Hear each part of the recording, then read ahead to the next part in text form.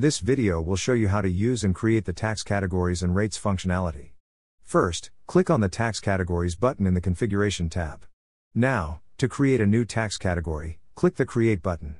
For this recording, we will create two tax categories, Tax Category Number 1 and Tax Category Number 2.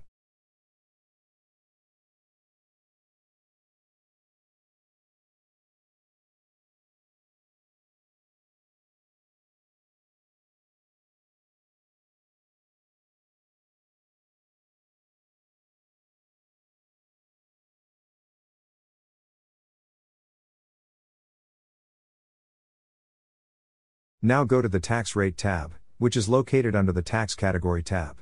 Let's create two new tax rates. First, enter the code and the name of the first new tax rate.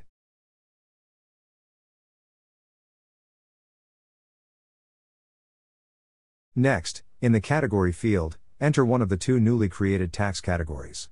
In this case, it will be the first tax category. Then select the zone, for example, the United States of America.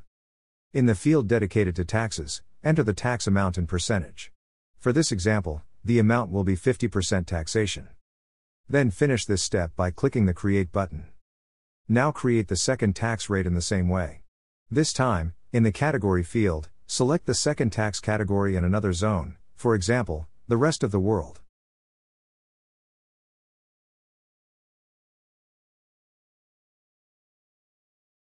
Enter the amount of taxation, which in this case will be 99%. Finish this step by clicking the Create button. Now go to the Products tab, select any of them and edit it.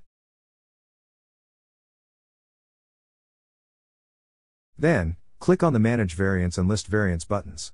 Now select any variant and edit it. Next, go to the Taxes tab and select the first of the newly created tax categories containing 50% of the tax amount.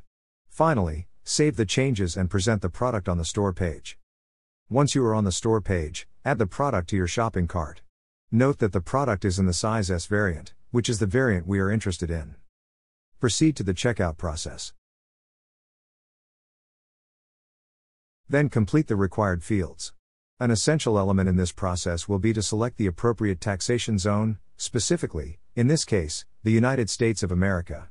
Moving on to the next checkout stage, we can see that our tax has been calculated. The tax has been charged only for the order associated with variant S.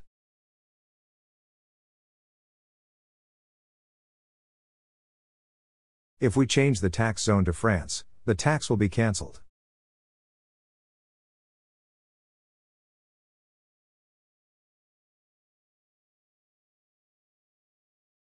Now, let's apply the change to the size M variant of the product. This time, specify the second tax category and present the product on the store page.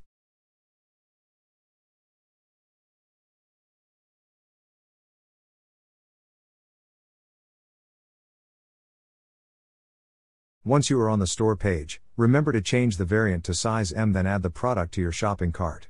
As you can see, the taxation of the product is 99%, according to our settings. A tax of 99% applies to one of the two selected pants models.